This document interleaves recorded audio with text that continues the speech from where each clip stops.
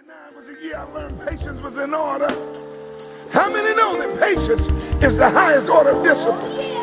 Are you ready, little Rufus? Yes, sir. If you've ever waited on something and God showed up on time, let me hear you screaming here. Come on, kids, walk. Come on, little Rufus. Here it is. Wait on it. Wait on it. Wait on it. Wait on it. At your leisure.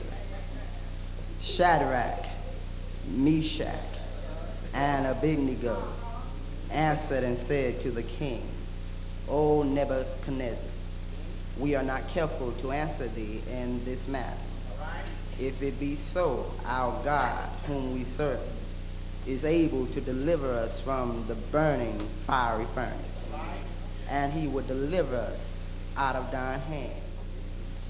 But if not, be it known unto thee, O king, that we will not serve thy gods, nor worship the golden image which thou hast set up. But if not, be it known unto thee, O king, that we will not serve thy gods, nor worship the golden image which thou hast set up. And if you will, turn with me to your neighbor and say, neighbor, O neighbor, standing for a cause. Standing for a cause. Every person, whether male or female, old or young, black or white, rich or poor, educated or uneducated, professional, common laborer, ought to stand for something.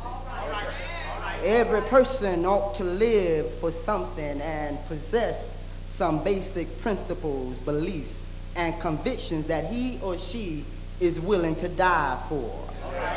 At some point, every person ought to be able to look in the face of personal aggrandizement or survival, political expediency, and the deceptive creature known as compromise, and declare this far and no farther.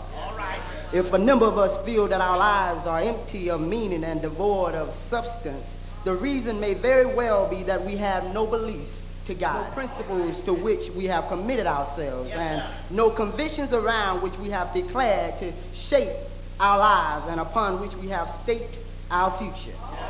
A poet once said, to every man there openeth and ways and a way, and the high soul climbs the highway, and the low soul gropes the low, and in between on the misty flats the rest drift to and fro. But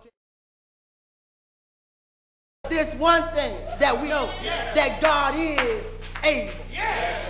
The three Hebrew boys proclaimed, we know that our God is able to deliver us from the furnace.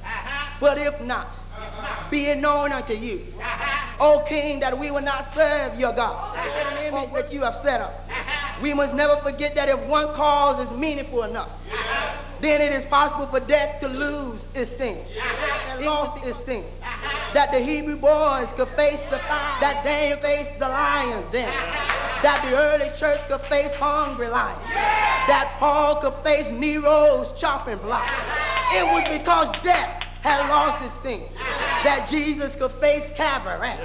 That's why he imminent. Nevertheless,